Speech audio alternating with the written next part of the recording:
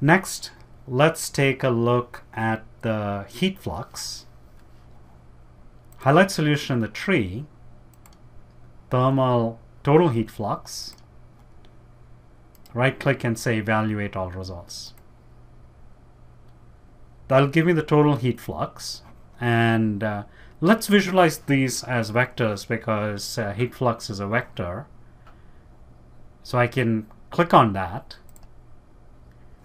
And I will, let me increase the size of the vectors. And I see I have a very high heat flow coming in here, and everything else is small compared to that. And that makes sense because heat is being lost from this edge, and to keep this edge at 1 degree, it's going to require that you put in a lot of heat over here. We can also visualize this as vectors of equal length. So I can select that. And then I like to use solid form for the symbols. And then I can play around with the size. And what this is doing is it's plotting an arrow at each node. I can see that if I go here and I turn on the elements. So you can see there's an arrow at each node. So at each node it's determining both components of the heat flux. Let's think about that. Let me annotate this.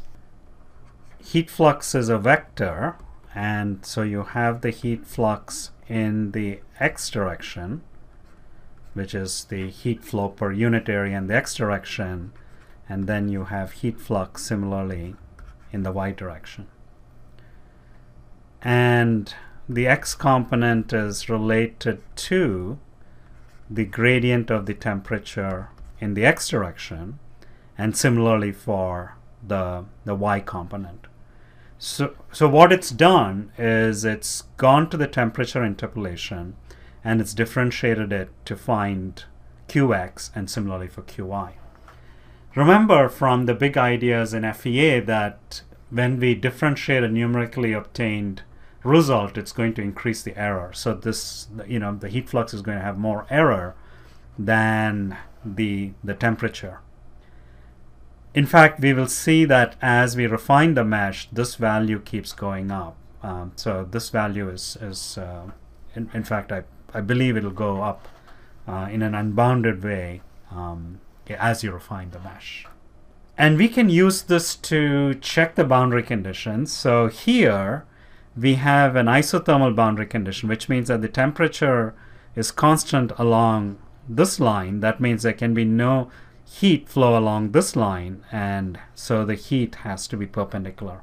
So that's a check on that boundary condition. And over here it's insulated, so it can't cross that boundary, and so it's along there. And over here it's along there, and here you get something funky because at the corner you have two directions in which you cannot have heat flux, and this is a very small value, so we'll not worry too much about it. And then you can see that the heat flow, heat is flowing out to the fluid over here.